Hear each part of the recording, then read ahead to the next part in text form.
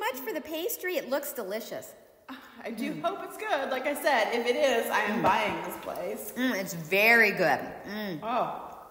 Absolutely. You know, it reminds me of this little bakery on the island. I bought that bakery too.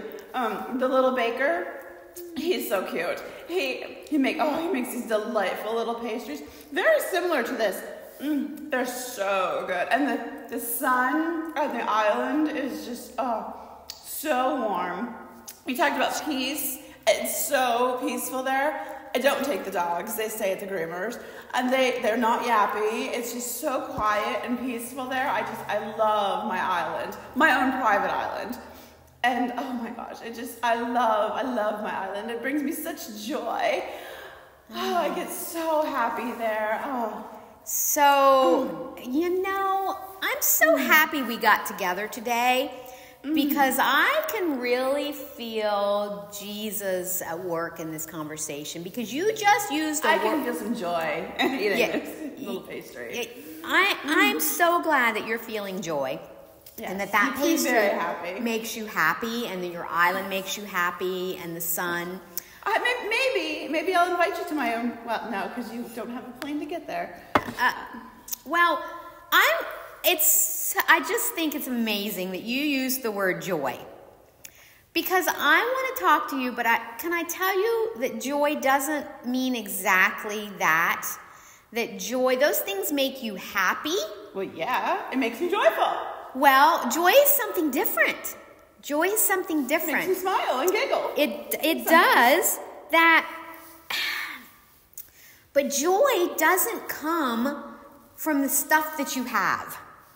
Joy is... I have everything I need and everything I want. And if I don't have it, I go buy it. But did you know that people who have nothing still are filled with joy? They can't be. They don't have money. They are. I want to tell you a little bit more about the Advent story because there were some other people that I think are really interesting to this whole story that we tell. Advent means preparing. Preparing. For that messy little baby. For the birth of Jesus, that is the greatest gift ever. And we know that that the prophets told us that Jesus was going to come and live and die for us so we could have hope. We could find peace. Messy baby. We could find peace. And a baby. And we learned that Joseph and Mary, Jesus' mom and dad here on earth, were filled with peace, even though they shouldn't have been. No. And now you just use the word joy. And I want to tell you a story about some people from the story of the birth of Jesus. Shepherds. Do you know what shepherds take care of? Oh. Stinky sheep. Well, they are. They might have been. They did work out in the field and take care of sheep and goats. They might have been a little bit stinky. Yeah. But I want to go back to the Bible and I want to read from the book of Luke in the New Testament from chapter 2. And I think I'll do maybe verses 8 to 15. You ready? And this is about some shepherds that were out in the field taking care of sheep. A hard job. They didn't have much. They slept in the fields with the sheep. But listen to this. I hired people to dog my dog. Well, I want you to listen to this and see if it changes your heart just a little bit. There were shepherds living out in the fields nearby. It was nighttime and they were taking care of their sheep. An angel of the Lord appeared to them, and the glory of the Lord shone around them, and they were terrified. But the angel said to them, "Do not be afraid. I bring you good news. It will bring great joy for all the people. Today in the town of David, a Savior has been born to you. He is the Messiah, the Lord. Here is how you will know I am telling you the truth. You will find a baby wrapped in strips of cloth and lying in a simple manger." Suddenly, a large group of angels from heaven also appeared, and they were praising God, and they said, "May glory be given to God in the highest heaven. And may peace be given," there's that word, "and may peace be given to those he is pleased with on earth." The angels left and went into heaven. Then the shepherds said to one another, "Let's go to Bethlehem. Let's see this thing that has happened, which the Lord has told us about." So instead of being afraid, they were filled with joy because they had just been told that Jesus was born.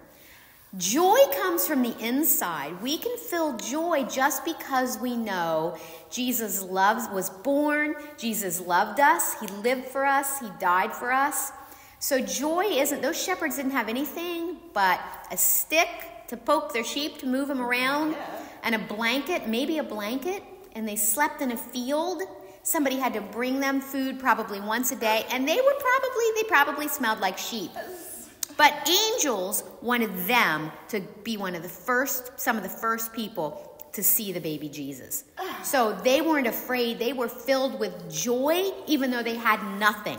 Why would angels, if this Jesus baby is so important, yes, why would angels go to stinky shepherds? Because remember when I told you a little bit earlier that Jesus came for all of us? Yeah, well, at least go to the nobles, rich people. No, he was born, actually, Jesus, wow, there's a lot more we can learn.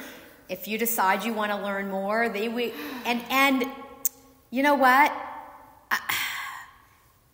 I feel like I should finish the story because Jesus wasn't just born for rich people. Jesus was born for everyone.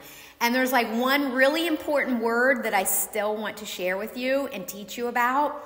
So before you go, I think this might make you feel that not only joy, but something else in your heart. So let's finish our pastry, and then can I tell you the rest of the story? I do have a couple more minutes, okay. And then I have a very important meeting I need to get to, but I have a couple more minutes. That's all. Jesus doesn't need much time to fill your heart with joy. He just needs a moment for you to let him in. So let's. I'm going to take a little restroom break, and then if you don't mind, while you finish your pastry, my joyful pastry, and then I'll tell you more of the greatest story ever told. Okay.